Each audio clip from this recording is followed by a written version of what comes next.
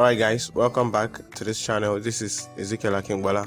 I would like to show you a kind of backup way to help you add Endnote to your toolbar and on Microsoft Word. So in case if the first method I showed you didn't work out, this is another alternative method you can make use of to make sure that Endnote is showing up here, because it will be the way you can cite while you write. You understand? So imagine if I click on my Endnote here, the options, I can cite my work immediately.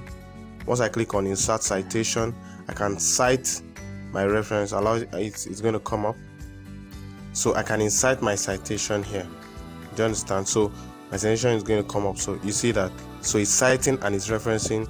My bibliography is coming up automatically. So another alternative way to do that is to come to your phone browser. Let's come to our desktop, our system.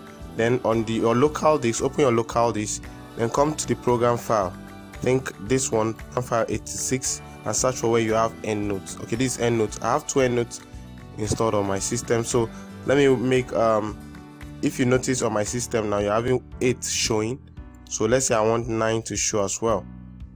So all I have to do is, when I open the file up, this configure Endnote option, you click on it, and configure Endnote component, you say yes, next. So cite while you write. So since the 8 is already showing, so I don't think 9 will also show as well. So you in your own option, this particular option would not be marked, so you mark it and you click on next, and you accept yes when it brings up your permission, you to give it permission, administrative permission, and you click yes, then you click on finish. So you close the window, close the Microsoft Word document. Once you close it up, then you have to open it up back again.